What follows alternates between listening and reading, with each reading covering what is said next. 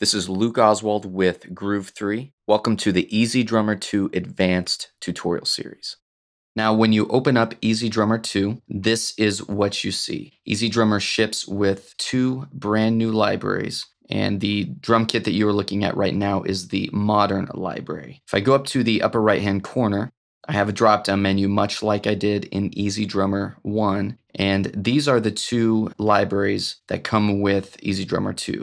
It's the modern and the vintage.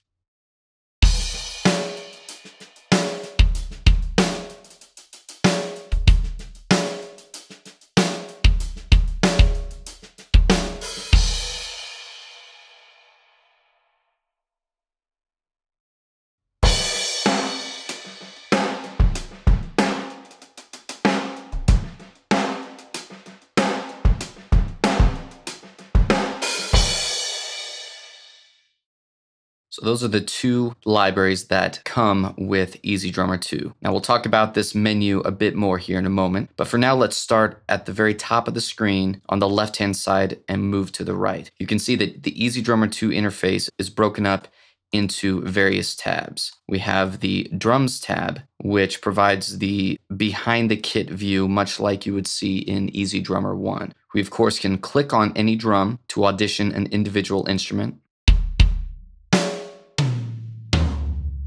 We can also use a MIDI controller of some kind, for example, a keyboard.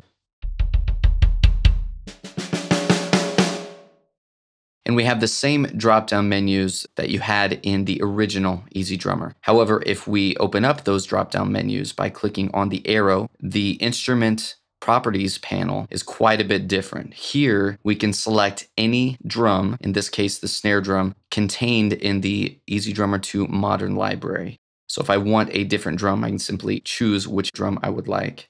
I can audition each of these drums by clicking on any one in this list.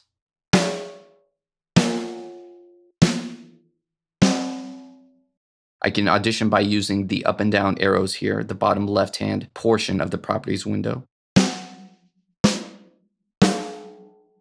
And I can also use the velocity pad to audition not only the individual instrument itself, but the velocity range as well.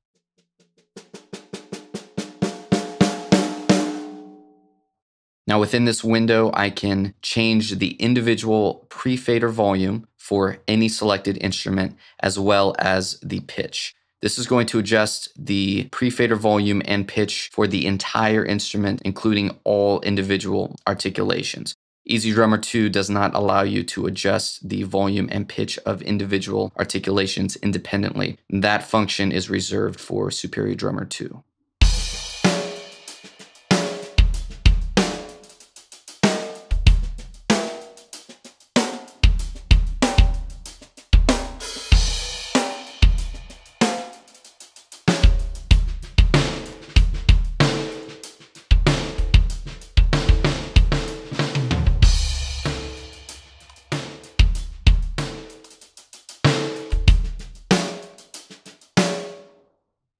In the upper right-hand corner, you have the addition of new percussion pads within EZdrummer 2, and these allow you to quickly add percussion elements into your drum track. Within each of these percussion pads, we have a drop-down menu so that you can choose various elements. We have single and group claps, snaps, a cowbell. We have various shakers, and various tambourines. And within each of these percussion elements, you can also adjust the pre-fader volume and the pitch as well. If we move to the browser section, this is very much like the original EZdrummer, where you have your parent MIDI library folder, which then will break down into various categories such as time signature, genre, tempo, and so on. And then, of course, you can audition any of the grooves within this browser window.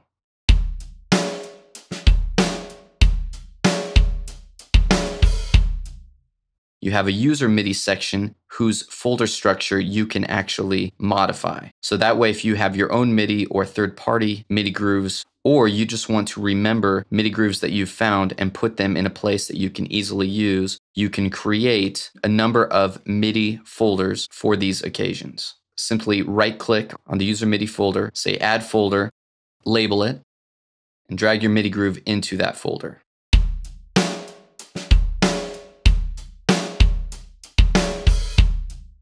Now, just like with EZdrummer 1, you can drag any MIDI groove into your DAW, or you can also drag it down into the drum track, which we have not yet talked about.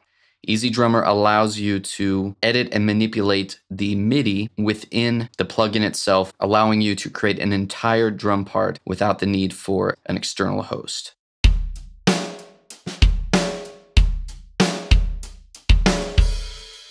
I can even record into the drum track or song track using an external controller.